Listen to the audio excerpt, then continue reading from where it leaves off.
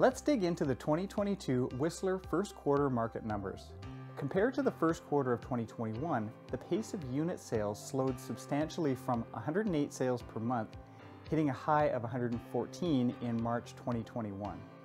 So far in the first 3 months of 2022, we've averaged 71 sales per month, lower than the blistering sales pace of last year, but still outpacing the long-term average of 65 units per month.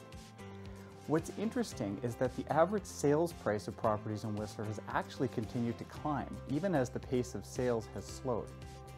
The average transaction value year to date is $1,880,000, which is a notable increase of about 20% from the average transaction value of $1,570,000 reached at the end of 2021.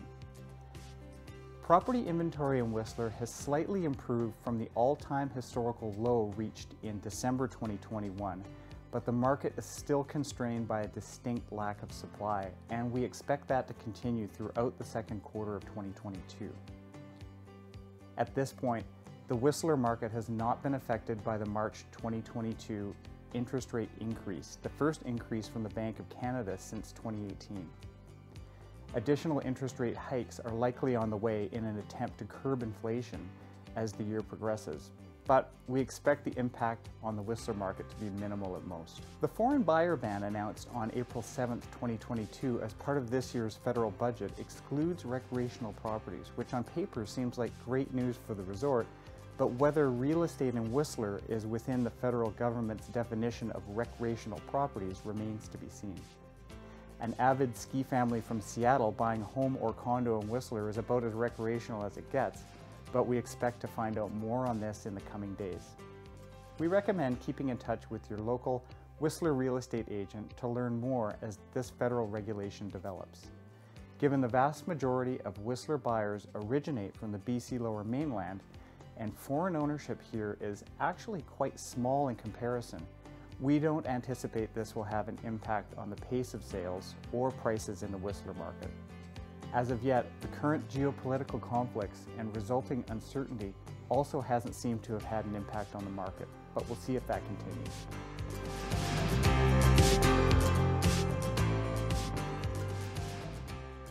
The Whistler Real Estate Company and the Whistler 2020 Development Corporation have paired together to sell land and condominiums at Checkham's Crossing.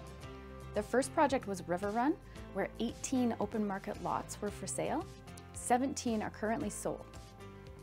The next project was 100 condominiums for the Whistler Housing Authority. This provides local people who have been on a wait list with opportunity to own in Whistler at an affordable price.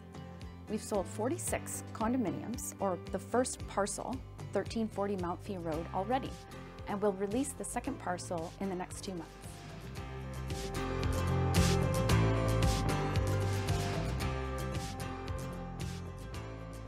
The pace of sales in Pemberton slowed by over 30% in the first quarter.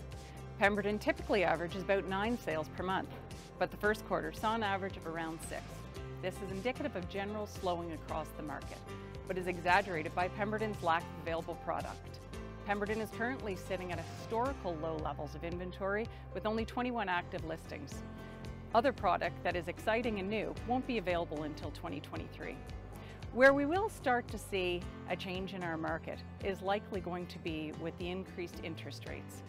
Pemberton is a work-live community and will show effect at some point, possibly later in 2022 or early into 2023.